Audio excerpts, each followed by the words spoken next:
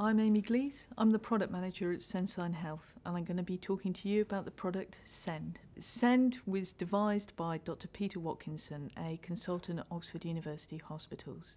He saw a problem that his hospital and others were having, which is that paper charts used to record the observations of patients in wards were great, except for the fact that you need to read somebody else's handwriting, you need to perform mental arithmetic under a lot of pressure, and finally you can't see what's going on with a patient unless you're physically standing in front of their beds. Send is a solution designed around nurses for nurses to enable them to take observations quickly, accurately and easily. The way in which it works is nurses are stepped through capturing observational information using the kit that's held on the Send stand, and they're then given an immediate response from the system about what the risk score of that patient is and what the escalation procedures for their hospital are, so who to bleep when next to see that patient. Clinicians, senior ward staff and doctors are able to use the website to quickly, at a glance, see the priority status of all their patients in all the wards in their hospitals. We can use the data that's collected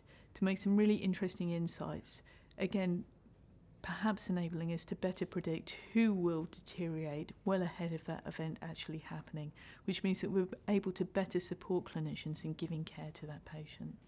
Send is designed to be a system that's both easy to use and secure.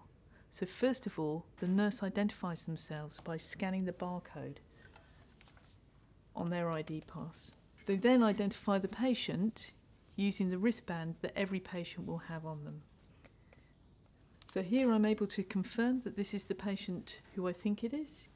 And then as a nurse, I can see quite quickly the patient history clearly presented to me, and I can fill in the information that I'm collecting from them.